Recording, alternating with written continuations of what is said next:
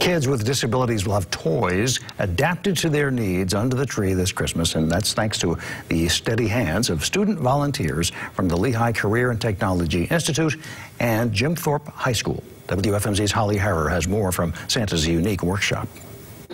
Think of them as some of Santa's most skilled elves. Student volunteers from the Lehigh Career and Technology Institute and Jim Thorpe High School are doing things some toy companies didn't think of. We 3D print these buttons and then wire them up so that we can use them and they can press them easier without having to use the small switch. Their steady hands and attention to detail turn toys right off the shelf into something kids with disabilities can enjoy for years to come. What a great way to have students with these skills being able to adapt the toys and give back to the students and their peers in the communities in which they live. Each toy is carefully taken out of its original packaging, then sent to the switch assembly station for 3D printed adaptive buttons to be installed using soldering guns and wires.